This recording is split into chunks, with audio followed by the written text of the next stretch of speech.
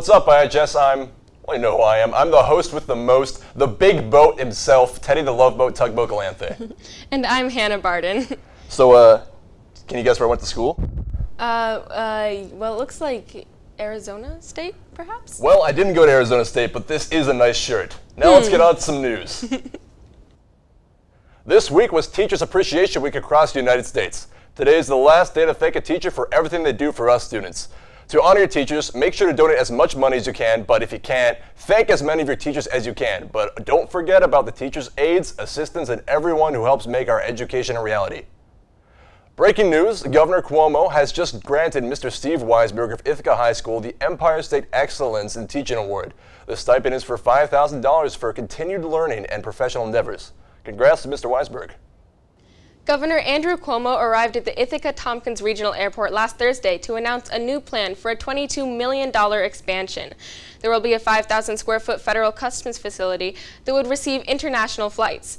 Along with international flights, the airport will add 6 new gates, receive security upgrades, 3 new boarding bridges, a 4,000 square foot dining area, and a new welcome sign. I like planes. I like airports. But I also like sports, and we're going to turn to Mike and Zuki with this week's edition of MN Sports. IHS, I'm Zuki Wagner. And I'm Michael Gualtieri. We have a special senior night episode on MN Sports. Let's get right into this week's highlights.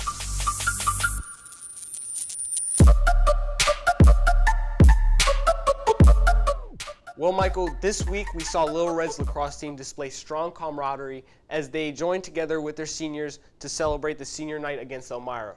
Elmira dominated the first quarter, scoring 3 goals. But by the second and third quarter, Little Red's groove kicked back in, and they were able to pass Elmira's lead and maintain a strong defense with scoring goals, and they won the game overall. It was really great to see the family and friends of the seniors come together to watch the unique bond that Little Red has as a team.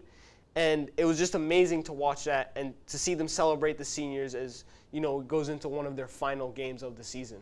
Absolutely. Now I pass it to Michael with the unified basketball game highlights. Well, thank you, Zuki. As mentioned in the last episode we covered here on MN Sports, the unified basketball team's first home game was against Owego. We saw many points scored by both teams, but Little Red was able to push through and come out on top. We spoke to 2 of those players on the team and the coach regarding their own personal performance and the team's overall performance, and this is what they had to say. IHS, I'm Zuki Wagner here covering the Special Olympics, and the game just finished, and I'm here with Pop, Jaden Cruz, the coach of the Little Red team. So overall, how do you feel about the team's performance? I felt really good. I think, Pop was out there. He scored 14 points. Jaden was flying around. Nick Fenton had, big rebounds, and Charisse played crazy good defense. And we had some really awesome team basketball. And we played really good defense in the second half, and so that's what changed the game. How do you feel about your own personal performance today? I think I did very good. I could do a little bit more better for the layup, and you still need a little bit more practice. You know what I mean? Good. I think I did pretty well. So what do you think that any strategies for you to work on to improve your play? Start sharing the ball. Well, Pop, great job out there. Scored a lot of points for your team, and you guys did well. Thanks for coming on the show. Well, IHS, that's all we have for this week. Thanks for watching. See you next time on MN Sports. Got you. Thanks, Mike and Zuki.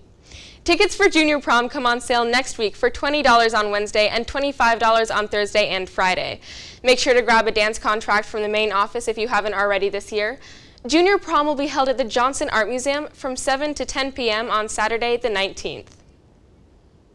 Boy, $20 for a ticket. You know, back in my day, when I got a ticket to prom, I got stood up. Ooh. Well, that's all for this week, IHS. See you next week. No, instead of waiting on a good day, Big oof. waiting around, Big through ups and Yeah. downs, waiting on It's a good something time. to happen. Yeah. No horror stories from prom, but yeah, I would say that's about it.